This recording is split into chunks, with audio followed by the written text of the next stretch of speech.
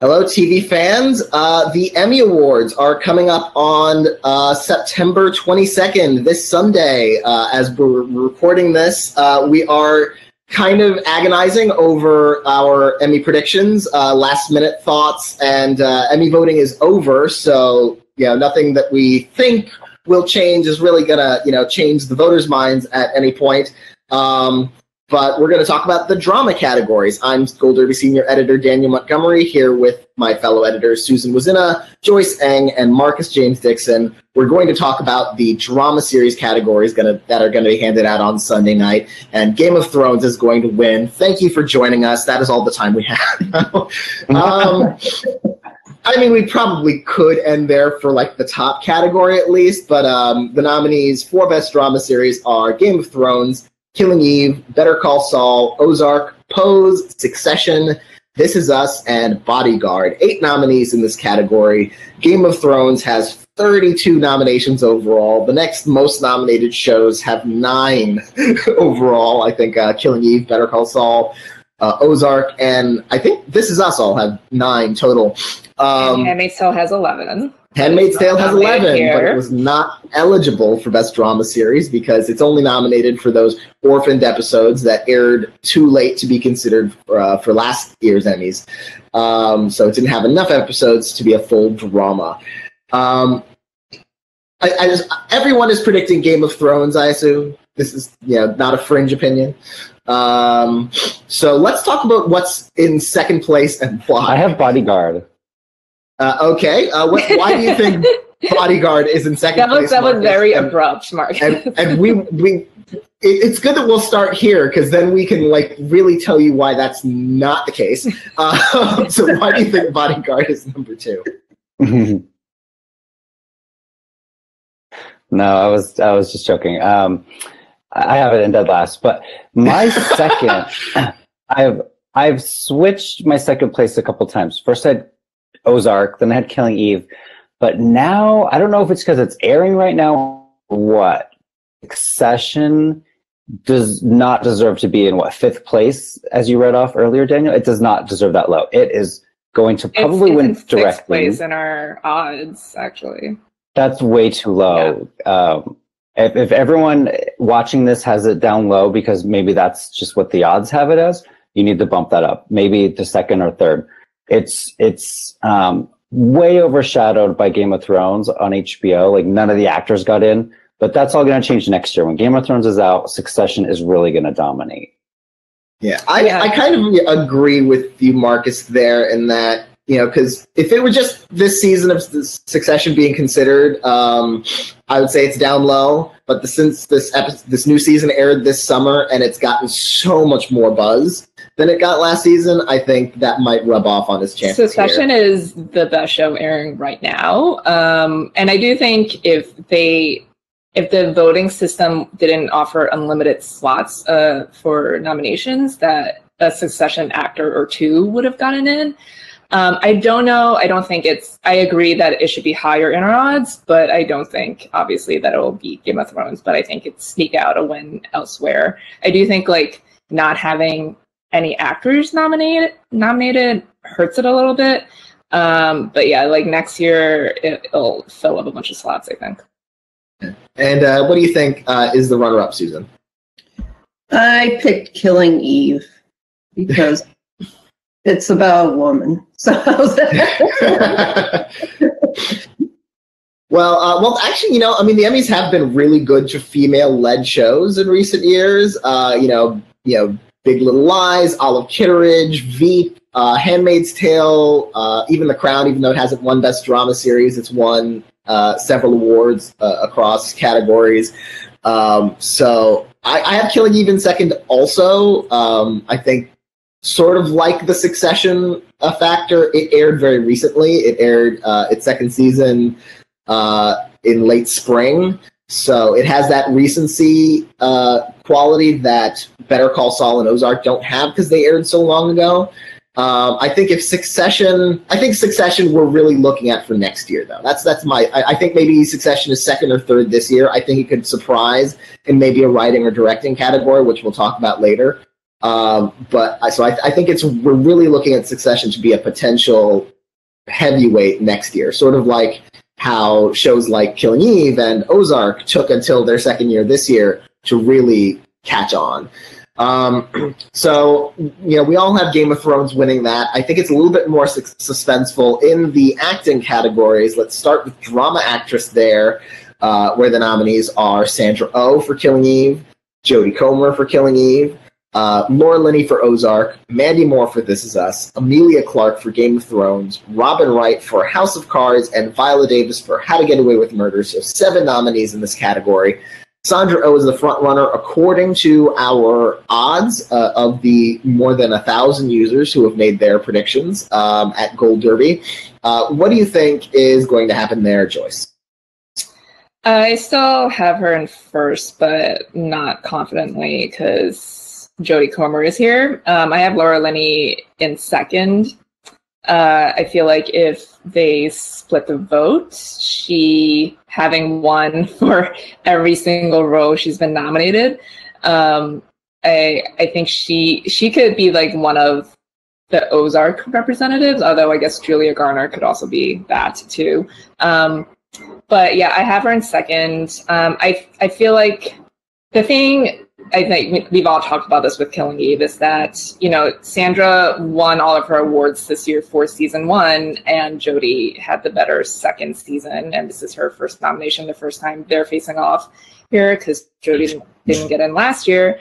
So I think it's kind of like your preference of if you're going to choose between the two of them, and I feel like the diehard fans maybe have more of an adoration for Jodie's performance in season 2, but maybe the industry as a whole feel more for Sandra, who's a veteran and hasn't won here. So she has 10 total.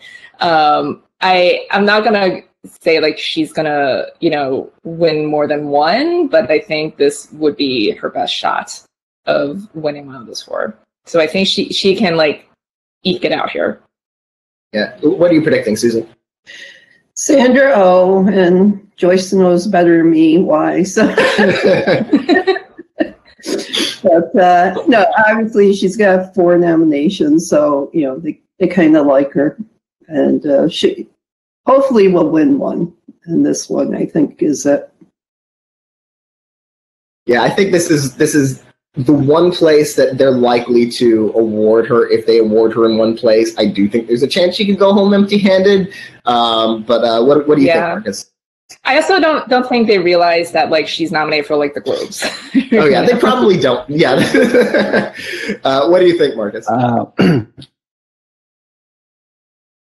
I think for Sandra Oh was lead and Jodie Comer was supporting, they would both win. And now looking at the supporting nominees, how there's all those Game of Thrones ladies, Jodie Comer up against all of them and Julia Garner and Fiona Shaw, Jodie would win in a heartbeat. So I really wish they would have done that, because Killing Eve would have 2 Emmys. Right now, I'm not thinking that it's going to win anything.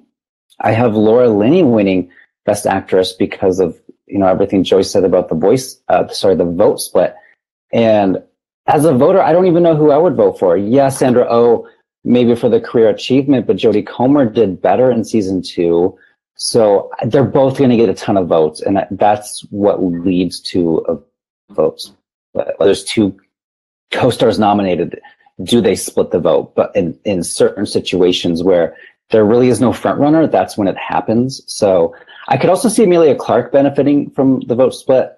A couple of our experts are picking that, but I'm just going to go with Laura Linney because they love her so much.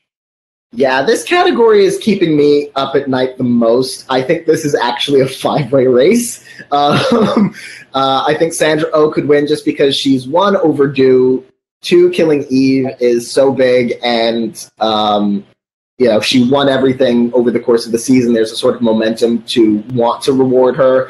Jodie Comer could win because she had such a big second season, and she's a little reminiscent of another BBC America actress who took on multiple personas, who won this category in a surprise. So Jodie Comer could win, like Tatiana Maslany, although Tatiana Maslany wasn't nominated against multiple versions of herself. She just played them all in one nomination. Laura Linney could capitalize on a vote split. They love Ozark this season, and they love her always. Emilia Clarke could capitalize on a vote split, and she's the only nominee from Game of Thrones in this category, which helps her. And Game of Thrones had such a big final season. And voters might feel, voters who loved the season will vote for her. Voters who didn't like the season might vote for her because they feel bad for the writing that she had to, sort of work with. The Emmy-nominated writing. I know. We'll talk about that later. The fifth one I think is Mandy Moore. The voters love the actors branch of the Academy, especially loves This Is Us. This is her first nomination. It could be a case of getting the nomination was the hardest part. The show wins an acting award every year. She's the most likable in this category in terms of her character. She is incredibly sympathetic and huggable. There's no one else in this category who is particularly huggable, which doesn't always matter. But if it does matter, that could help her here in a everyone else is involved with murder. So yeah, everyone else has either killed someone or laundered something, or it's a lot of criminal underworld in this category. Crock pot death count? She had nothing to do with that. Yeah, she is an innocent bystander in that crock pot death. And she was not the one who told Pearson Jack. Has not killed anybody. She was not the one who told Jack to go back in for the dog. So she is not responsible for any deaths on This Is Us yet. Mm-hmm. There's still seasons we could find out there are skeletons literally in her closet. So I think that's a five-way race, and so we have just muddied that category up for everyone watching. Good a time as any to leave people twisting in the wind on that and move on to drama actor, where you've got Billy Porter for Pose, Jason Bateman for Ozark, Bob Odenkirk for Better Call Saul, Sterling K. Brown and Milo Ventimiglia for This Is Us, and Kit Harington for Game of Thrones. Now, this is another wide-open category. The only past winner of this category in here is Sterling K. Brown, who won 2 years ago. But I don't know, he's got a vote split with Milo Ventimiglia, who's been getting better and better material over the course of the seasons, and so they've sort of pulled up to sort of even with each other. So I don't necessarily think Sterling is they're gonna necessarily go back to Sterling. I'm predicting Billy Porter because it feels like, Pose just aired this summer, its second season, even though voters are voting on the first season. His episode submission, if voters watch it, is dynamite. He's sort of, I feel like there'd be a lot of passion around him, not just around this performance and this character in this show, but him as sort of just this growing industry figure, as this really outspoken, gay black actor who is really, representing for underrepresented people, and that's what Pose is all about in a great way. So I'm predicting Billy Porter, but again, he's untested here, so I'm not entirely certain. What do you think is going to happen, Marcus? Yeah, Billy's the talk of the town right now. He's so popular. He's everywhere, on every talk show, every red carpet. And as you said, the season was airing. The new one was airing as they were voting on season one. It's funny because when nominations came out, I was convinced Jason Bateman's going to win, but I've since calmed down on that prediction. I think Ozark's going to win actress and maybe supporting actress, but I think this is where FX gets a big win. They just won for Matthew Rhys last year for the Americans. And Joyce, say your statistic about this category with first season shows. That's really interesting.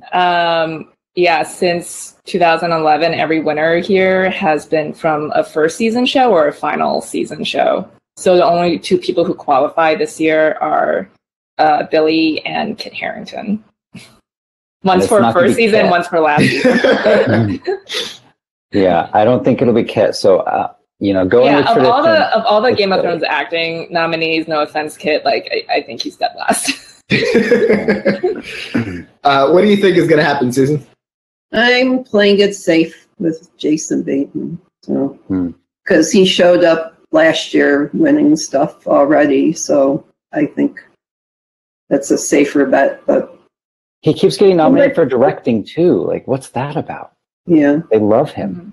Yeah, well, and producing this year, since Ozark is up for Best Drama Series. So he's got 3, and he's never won, so he's got that overdue narrative. Although he's got those nominations spread out over a couple of categories, some here, some a couple before for Arrested Development. So I'm not sure.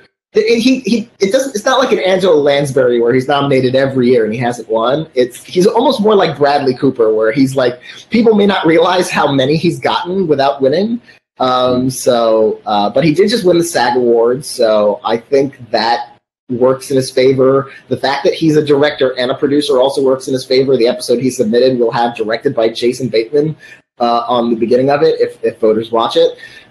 So that could impress voters.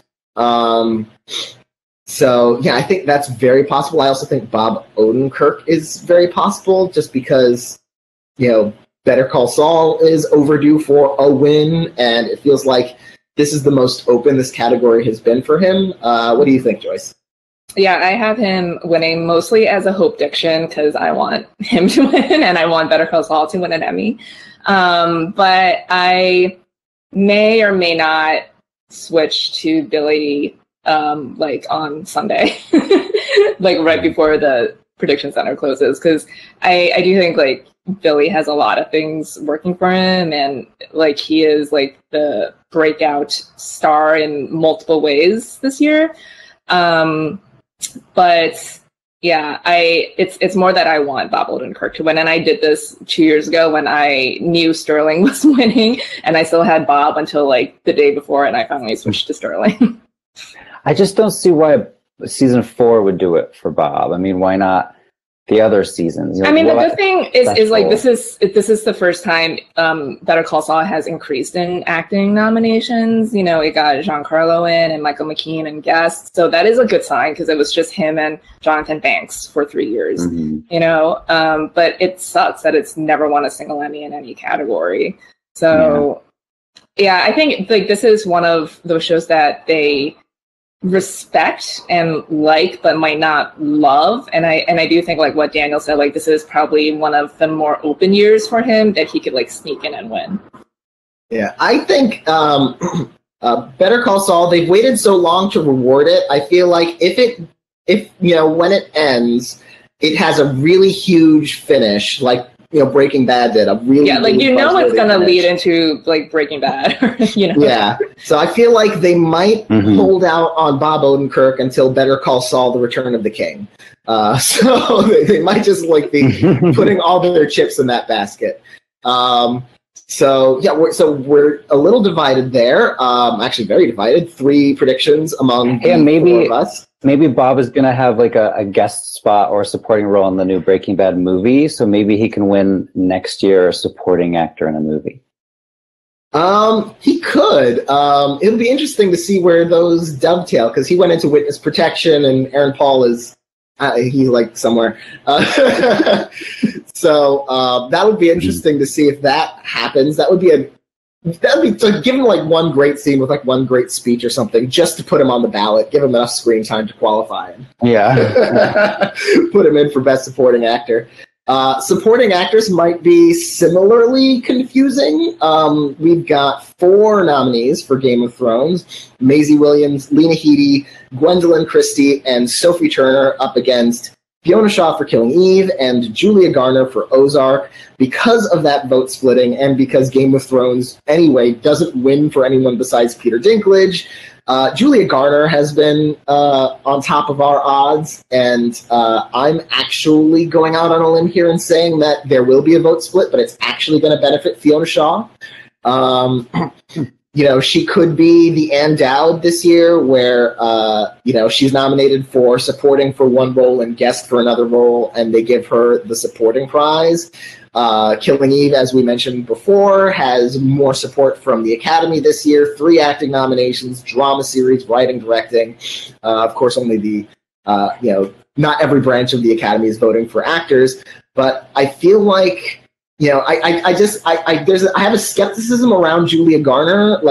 She got the SAG nomination, which is huge from her peers, but we know Netflix just backs the truck, or the SAG Awards back the truck up to Netflix every time they get the chance. Yeah. So I'm not sure that's necessarily going to commute, to translate here, especially because Fiona Shaw really doesn't have a chance at SAG being, if you're going to vote for 2 Killing Eve women and the SAG Awards, it's going to be Sandra and Jodie in one order or the other. So Fiona wouldn't really necessarily get that attention there, where there are only 5 slots in one acting category. So I'm going with Fiona Shaw, going out on a limb. I might be wrong. I very well might be wrong. I'll probably be wrong in all these other categories I'm more sure about anyway. But yeah, I'm going for Fiona Shaw. What do you think is going to happen, Susan? I'm playing it safe with Julia Garner. So I liked her in Grandma with Lolita. Yeah, she's very young, but she's been in a lot lot Yeah, she's been. She was on Americans, like in Dirty John.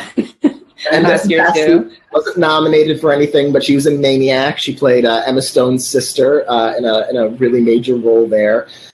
So yeah, but I just can't for some reason I can't see her up at the podium with that Emmy, and she very well might get it. But what do you think, Marcus? I feel the same way. I just don't think she has the name recognition yet to be like, ooh, Emmy winner Julia Garner. Don't get me wrong, she is fantastic on the show, and she is putting on a performance. Like, watch her interview.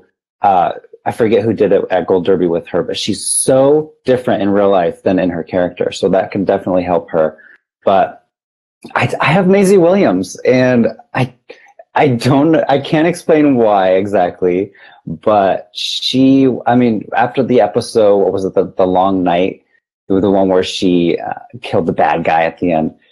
It was just the talk of the town, and everyone was like, "Oh, Maisie Williams just won an Emmy. She just won an Emmy." And yeah, Lena Headey is maybe the Career Achievement Award winner, but she did not have any material. Let's just be honest. In the final season, as much as I would love Lena Headey to win an Emmy for this role, I don't know if the material warrants it, and that kills me to say. I mean, Gwendolyn Christie. She's more like the heart vote. She's the one you want to hug of all, you don't want to hug anyone on Game of Thrones except for Gwendolyn Christie, right? And she had the big episode where she becomes a knight. And I think I'm convincing myself of a vote split. So maybe Julia Garner by default. But right now, Maisie Williams, in a week, I'm going to probably change it. See, the thing about this category is that under the previous system where, you have small panels of voters watching all the episode submissions, Maisie Williams would be a lock. Yeah. Because, there are 6 episodes. And also ranking them. Yeah. There were 6 episodes this season. 4 nominees here, which means most of the season was submitted to Emmy voters in this category. And watching those 4 episodes, through them, Maisie Williams has the best story arc by far. None of these other nominees touches her. Especially Lena Headey's submission. She submitted The Bells, which was the only thing that she really had, the one where she cries and dies in the Red Keep. But that episode was so much better for Maisie even. So, if this were the old tape system and ranking the nominees, it would be Maisie in a walk, I feel like. The other thing that gives me pause, same thing with Julia Garner. No 20-something actor has won this award since Katherine Heigl. Which, age is not, youth is not necessarily something that the Television Academy goes for, although the roles played by Maisie Williams and Julia Garner, they're very mature roles on grown-up shows, so I don't think that age factor is going to necessarily be what hurts them. But yeah, what do you think, Joyce? I don't really want to think about this category too much, so I just have Julia and Fiona at 1 and 2. I'm just working on the vote split factor. A lot of what Marcus just said, just because there's 4 of them, the Game of Thrones ladies, and there's no one real obvious choice when you're up against a Ghost Star, which is what you need to beat them. Lena is overdue. Maisie has the best arc and the most iconic moment last season. And Gwendolyn has just been writing this campaign narrative of her self-submission, which so many people think is this new thing and how could HBO do her dirty, but this is a very common thing, just to submit yourself. But anyway, that's what most of her press has been about, and she's done interviews about it and everything. And yeah, she had her submission's the best episode of the season when she gets knighted. And we haven't talked about Sophie, and no offense, Sophie, but she, Sansa didn't really get to do much. I mean, she got to be Queen in the North at the end, but I think of the four of them, she's last. But I can see any of the other three winning. So her nomination is the win. Yeah. I mean, this is her first one. I mean, it's Gwendolyn's first one too, but Gwendolyn had better material. So I just have Julia there right now, and this one is like, I don't really care if I'm wrong. I'm just putting her there. Yeah, this is Sophie Turner. When we knew that Game of Thrones was submitting the main three, Maisie, Lena, and Sophie, for the ballot, and Game of Thrones has always been very subjective or very selective about what they submit on the ballot, so they don't split up the support too many ways. Which is why Gwendolyn submitted herself, and there was enough support for all four of them to get in. I was most worried about Sophie when I saw Gwendolyn on the ballot, because I think if there are only three women from Game of Thrones in the category, then Gwendolyn's going to get that nomination above Sophie. But so I'm glad they both got in, just because I feel I would have felt bad for Sophie getting left out. I almost wish she had submitted like the finale episode, which she has almost nothing to do in, but she has that "Uncle, please sit." Oh my god, that's the best moment. I would give her an Emmy just for of the entire season. Just like her entire Emmy reel is just like 30 seconds long, and it's that scene, and boom, I would almost mark her off her name for that. I have a question. If Jodie Comer was nominated here, I'm going to go back to this. Do you think she would win against these six? Because I think it would be a no-brainer that she would in a walk. I mean, not even close. But the problem is, I think she actually had more screen time than Sandra Oh this season. It would be really hard. Like even by look at Oscar standards, like Rooney Mara and Carol, or Alicia Vikander in Danish Girl. Jodie Comer is so a co-lead in this that it's it would look really weird for her to win, but if she were in supporting, she'd win without any shadow of a doubt. I just want to say Rhea Seehorn was robbed of a nomination. That's all. Yes. Honestly, I think she could have won if she had made it in, because of a vote split and the support behind Better Call Saul and the overdue narrative that she had never been nominated before. And next Susan year there will be Wloszczyna. and next year there will be 4 slots open, but we're going to have an avalanche of shows that were in here before, like Handmaid's Tale and Stranger Things and Westworld, and The Crown, and Big Little Lies, So I don't know if actually it's going to be worse for everyone than this race is. So moving on to supporting actor, which is a little easier, I think. The nominees, we've got 3 nominees for Game of Thrones: Peter Dinklage, Nikolai Coster-Waldau, and Alfie Allen. 2 nominees for Better Call Saul: Jonathan Banks and Giancarlo Esposito. Then you've got Michael Kelly for House of Cards and Chris Sullivan for This Is Us. I feel like we're all probably going Dinklage, because this is the one case where a vote split probably doesn't happen, because one, we know they like Peter Dinklage more than they like anyone else from Game of Thrones, because he's won 3 times. He has been nominated in this category more than anyone else in history. He has won it more than anyone else in history, tied with Aaron Paul. Could break that tie if he wins a 4th time this year. And he had better material than Nikolai Coster-Waldau and Alfie Allen this season. So that 1-2 punch makes it look pretty easy for Dinklage. I don't think it's impossible that someone else could win, but it's an uphill climb. What do you think, Joyce?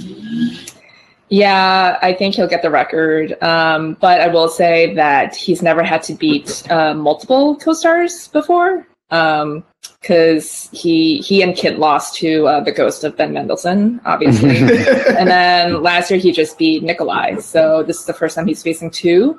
But I don't think, like you said, that really be too much of a factor. It'll be hilarious if after all of these acting nominations for Game of Thrones, he is still the only person who wins. I know. But it's that sort of thing has happened before. Juliana Margulies was the only regular actor and in the who first ever won for the show. It got some guest wins, but just the first season, and she was supposed to die. It won a couple of guest awards, but never a regular award after Juliana Margulies won supporting actress for the first season. Mad Men only won for John Hamm, and not until the last season. Yeah. But also in both those cases, it was just one win for like the regular cast. Like he will have 4 at the end of this. That's true. It is unique and strange. Yeah. It would be almost like if James Gandolfini won 3 times for The Sopranos and literally no one else ever did. Mm-hmm. What do you think? Where are you going with this, Marcus?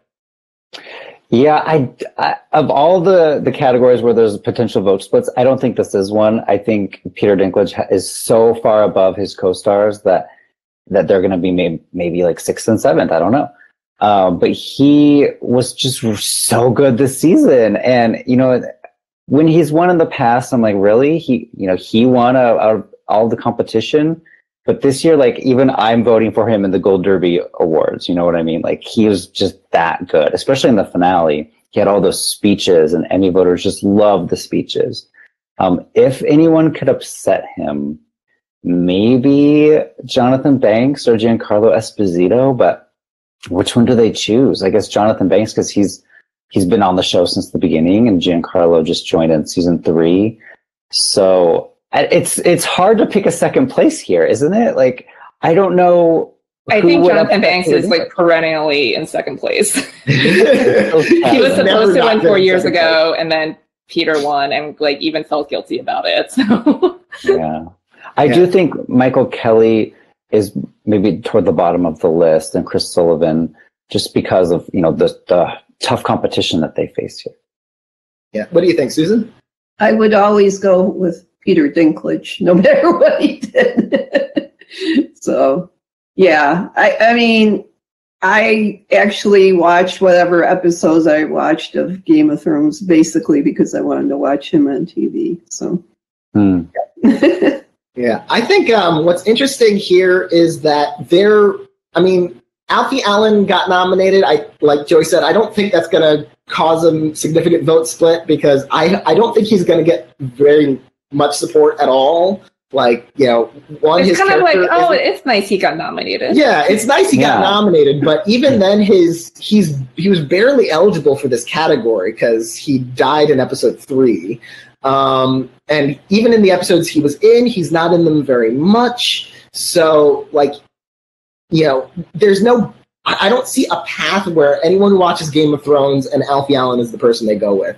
And like Marcus said, like, Peter Dinklage has won on a couple of his worst nominations, where it's just like, why him? Why now? Like, he's had great work on the season. The season he was on trial, and he had that huge speech. Yeah. He lost for that season. Yeah, he's won for like his wrong seasons. Yeah, and this is kind of like the show too with drama series. Yeah, and this is the one time where actually his status as frontrunner and his material in the season actually matches. Like, he had, like, of all the people Game of Thrones did dirty this season, the 2 people it was kindest to, I would say we talked about Maisie Williams had the best arc of the supporting actress nominees, and Peter Dinklage had tons of great material, and he did great with it. So this is the one, not a win I don't think anyone would complain about. I think, honestly, if you look back at Game of Thrones history, his ideal wins would have been season 1 and season 8. Like, and that's it. Just like let someone else have those middle. Died by the end. Say that again. If they die.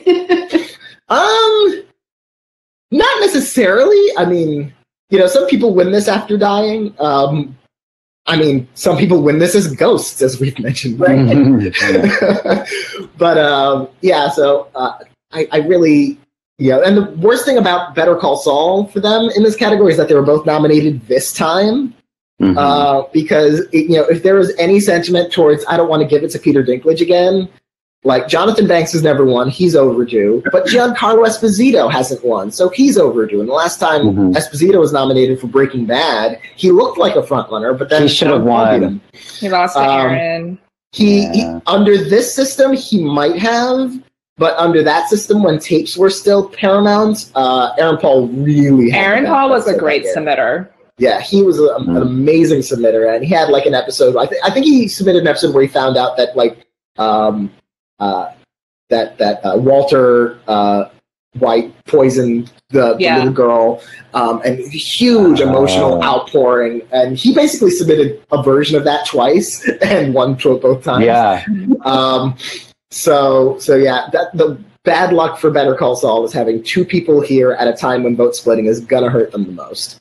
So when we did the comedy Slugfest, I mentioned that I hope Julia is going to give like a really good speech for the final season. And I'm going to echo that with Peter Dinklage. Like, you've won a lot. We've seen a lot of Peter Dinklage speeches. So you need to do... I don't remember any Peter Dinklage speeches. Exactly. Like, his speeches are so generic. So he needs to contact, some great TV writers like Aaron Sorkin or David E. Kelley to give him the best Emmy speech ever.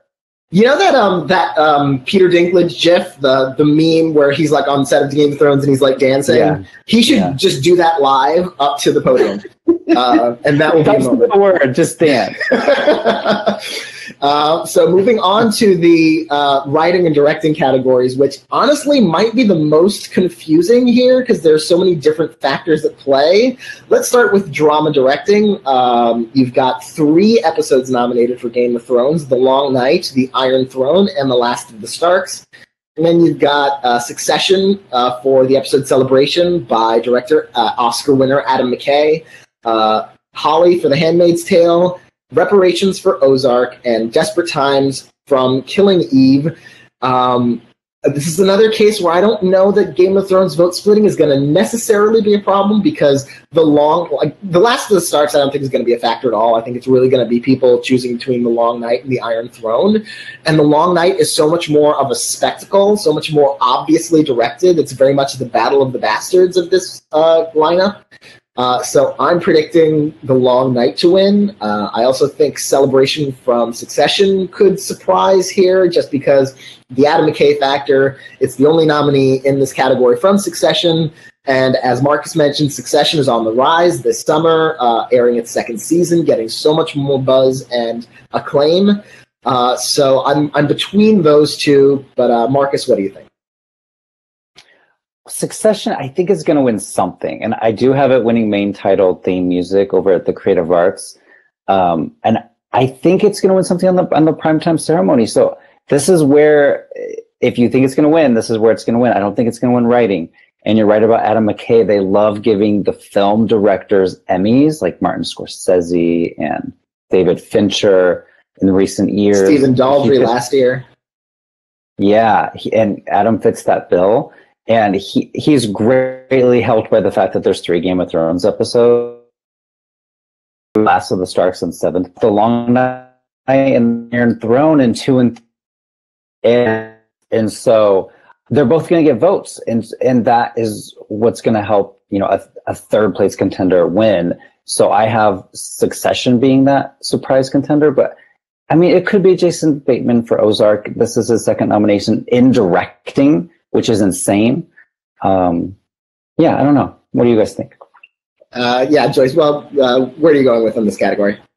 I have Succession winning. Like last year, we just had beating 2 Game of Thrones episodes, so Game of Thrones is not unbeatable here, even though it won 2 in a row in 15 and 16. So, and the fact that there's 3 of them, even though The Long Night is the obvious choice, like I do feel like people still remember that was the episode where no one could see. And yeah, that's a little bit more on the cinematographer, and it's not up for cinematography, but still, like, that was very annoying. And it was over an hour long. And, Adam McKay won the DGA this year for Succession. And I think, like, the show is peaking right now at the right time. The season 2 premiere was right before voting started, so that could have an impact. And it's just, his directing. Like, it's not that same style as his films, but it's still like flashy, and it set the tone because that's the pilot. He set the tone for the series, so I could see that. Like, that show is like the thinking man's like show, like, So I could see it getting a win there. So I just have Succession at 1, and I have Long Night in 2nd. What are you predicting, Susan? I'm playing it safe with the Long. And I have the other one in 2nd. So yeah, and I want to mention Holly from The Handmaid's Tale. Handmaid's Tale has won for directing before. I think they'd definitely be in drama series if they were eligible for it. They're the second most nominated drama series of the year. So I would say Holly is in there too. I actually have Holly in my top 3. I think it's Long Night, then Succession, then Handmaid's Tale for Holly. I feel like this could be like a really weird win where, because that was a really particularly good episode. And so I'm a little bit wary of that one winning as well. So speaking of which, for Best Drama Writing, Holly is also nominated there, along with Nice and Neat from Killing Eve, The Iron Throne from Game of Thrones, which is its only nomination in this category, Nobody's Ever Missing from Succession, Winner from Better Call Saul, and Episode 1 of Bodyguard. Now, this one, I could be convinced to change my mind. I'm predicting Killing Eve almost by default, because it feels like the most writerly show, and it's the showrunner, Emerald Fennell, from Season 2, who doesn't have quite the name recognition that Phoebe Waller-Bridge did last year, so I'm not sure how much there's going to be like an eagerness to reward her writing, as opposed to maybe there would be if Phoebe were still writing it. And Nice and Neat isn't necessarily... Can I add something? Okay. I don't know if the voters know that Phoebe didn't write this episode. I don't know if they're aware of that. So that could definitely that she help. left the show in Season 2. Yeah. I think they're like, ooh, I love Phoebe. I'm going to vote for Killing Eve. But she actually didn't write this episode. Okay, sorry, continue. No, absolutely a possibility. But my issue here is that Nice and Neat isn't really the most memorable episode of the season, for me at least. So I'm not sure if the voters are really looking at these episode titles and thinking, oh, I remember Holly. Oh, I remember the Iron Throne, winner of the finale of Better Call Saul, the season finale. Episode 1, of course, of Bodyguard, if you've seen Bodyguard, you know what episode 1 is. So I'm a little bit worried that the episode doesn't quite have the sort of, in a sense, name recognition as some of these other episodes, which makes me worried about Iron Throne, even though Iron Throne was a very divisive episode from a very divisive season written by very divisive showrunners. So, as many people might love it as hate it, enough people loved it to get it nominated, and there's going to be no internal vote splitting. And Game of Thrones has won this award dubiously in the past, and I say dubiously because it won the Battle of the Bastards, which, it has the pussy line. Yeah, and there wasn't that much writing in it. It was a big battle episode with a lot of swords and clanging and stuff like that, and not a huge amount of dialogue and storytelling. And then Mother's Mercy. Yeah, and Mother's Mercy. They nominated the show in places, or they awarded the show for episodes where it really felt like we love the show, we're just going to give it writing. And this year, if there's any case of we love the show, it's the year it has 32 nominations. So I'm a little wary of it. I think I didn't have it in second when I started talking. I had it in third, and I'm moving it up to second at the very least. And then Succession, again, another case where it peaked at the right time. Season 2 premiered right before voting started. And as much as Adam McKay is a big name for the show, it's a very writing-heavy show. Very writing-driven show, so it could win here as well. So I'm very confused. Where are you going with this, Susan? I'm playing it safe again. I think Killing Eve. Susan's going to beat all of us. Susan is just picking whatever's first in the odds for everything. I think that always happens when I overthink an award. Like the awards I cover, especially like Grammys and stuff like that, someone always beats me there just by picking the first place ranked nominees. We both agree on Killing Eve, though I'm not confident. How about you, Joyce? I have Winner in first, partially because, again, I want Better Call Saul to win something, but also because of its title. Like, how do you not want to vote for an episode called Winner and make it the winner? And it's also the season 4 finale, which was very memorable, and it ended with the line, "Saul Goodman." And this is one of the more open years, I think, that it could actually win. I have Succession in 2. Again, like you said, that is a very writerly show. and it's Jesse Armstrong. And I think anyone who's watching season 2 currently, while they were voting, might be encouraged to just vote for Succession and Writing. It has the best insults on TV. And with Game of Thrones, I know they nominated it and it's the finale, but it also got, we've talked about this before multiple times about how bad the writing was this season. And everyone knows the best written episode this season was the second episode, Night of the Seven Kingdoms, but obviously it wasn't written by David and DB, and they never submit more than one episode that they did not write because they don't want a vote split. So that one was written by Brian Cogman, and he didn't go rogue and self-submit or anything.